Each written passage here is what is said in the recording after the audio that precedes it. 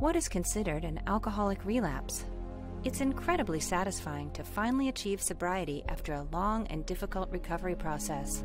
However, the fear of relapsing can follow us at times. It can be devastating to consider that your sobriety may not last indefinitely after you have won that hard-fought battle.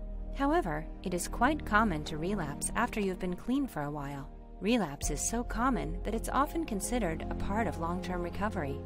After a year of sobriety, a person may choose to smoke marijuana to relieve stress, or have a glass of wine with friends because they feel they can handle it without going overboard, which is an example of a light relapse.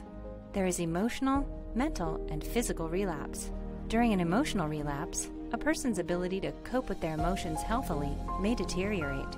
Instead, they may bottle up their emotions, isolate themselves from others, deny the existence of their problems, and neglect self-care. While mental relapse can also include glorifying past drug use, minimizing the negative consequences of using, and seeking out opportunities to get high.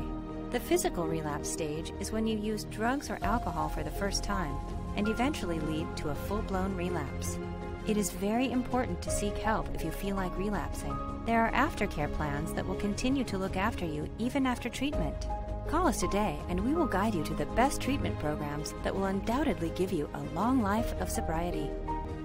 Does someone you love suffer from drug addiction? Don't wait until it's too late. Call our 24/7 helpline at 1-800-570-2259. A caring addiction specialist is awaiting your call.